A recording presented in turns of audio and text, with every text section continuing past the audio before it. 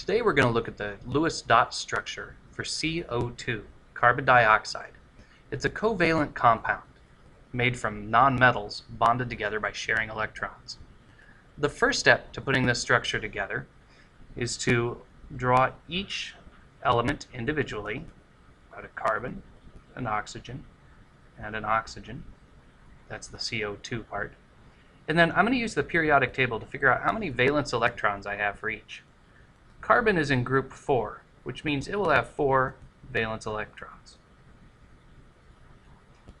Each oxygen has 6 valence electrons because they're in group 6.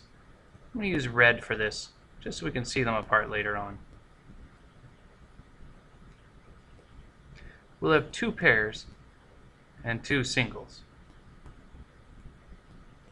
It doesn't really matter which side we put the pairs on and which side we put the singles on, as long as we remember that the electrons will be in 4 separate places before they pair up. Now, I'd like to connect these together. Remember, a covalent bond is a shared pair of electrons. Carbon has the most places for sharing to occur, so it's going to be our central atom in this structure. I'm going to draw carbon here. Put 1, 2, 3, 4 electrons around it. And then I'm going to put one of the oxygens right here. And I'm going to copy its electrons as well.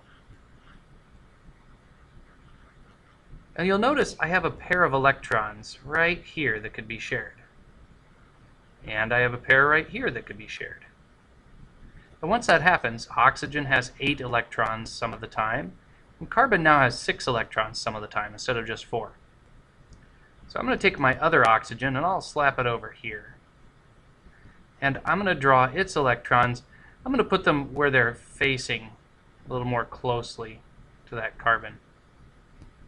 So I can share this pair between the two and this pair between the two.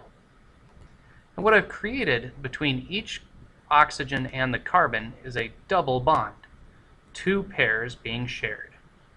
I can neaten up this structure quite a bit.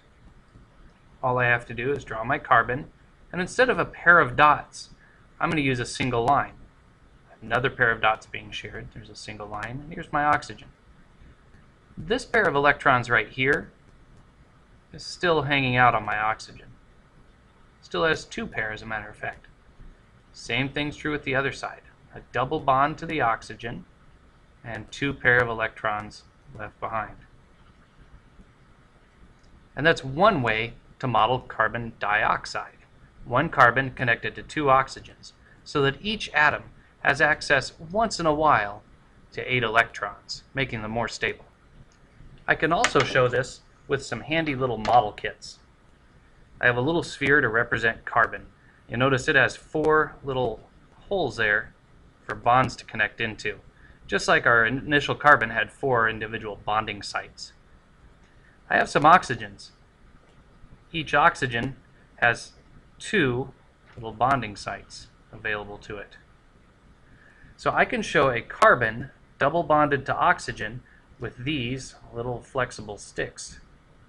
Here's a carbon connected to an oxygen once, and then connected to an oxygen twice. And that is a carbon double bonded to 1 oxygen.